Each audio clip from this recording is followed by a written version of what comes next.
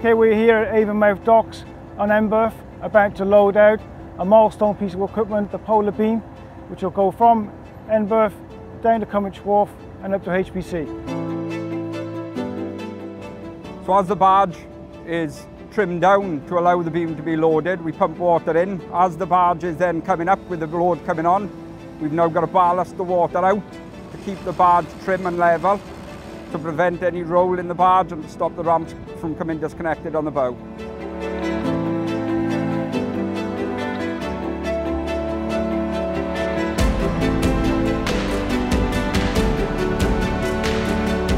With such an important piece, there's been a lot of consideration and planning in place to make sure their health and safety is perfect.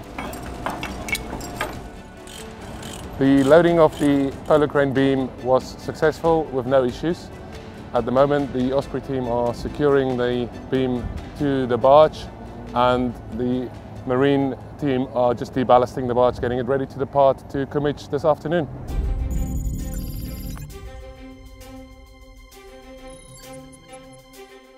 So today we're at Cummich Wharf, preparing to receive the electrical girder A of the polar crane for Hinkley Point.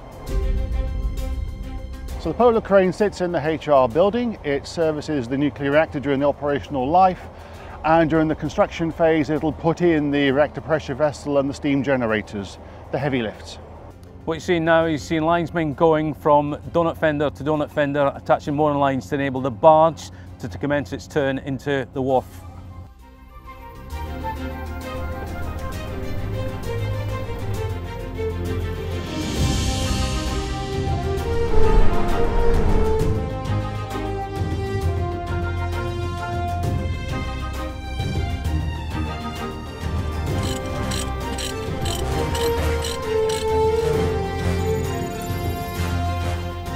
So today we're discharging the polar crane girder beam A from the barge Isabel Rose. It's very crucial that we time the tide and the ballasting correct to ensure that the load comes off safely.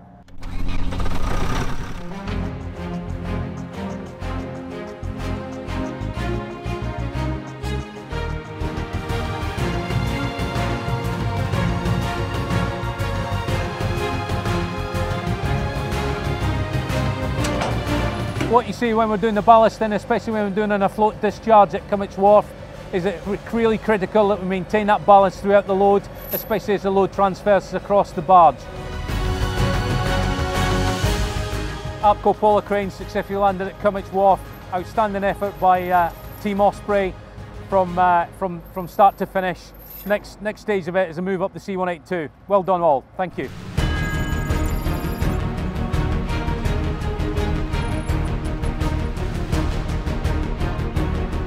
As the polar crane will be one of the last major components installed into the Unit 1 reactor building before dome lift, the crane components arriving on site marks a big moment for HPC.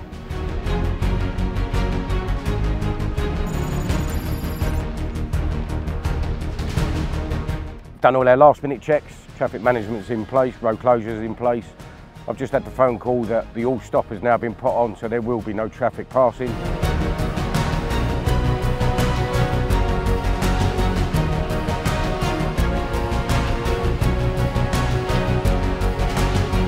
Okay, so the polar crane beam has just arrived at site. We've just got the last few hundred meters to go, what we call the final mile. This has been incredible collaboration across a multidiscipline team across Europe to deliver this exceptional project safely and smoothly on time at Hinkley Point C.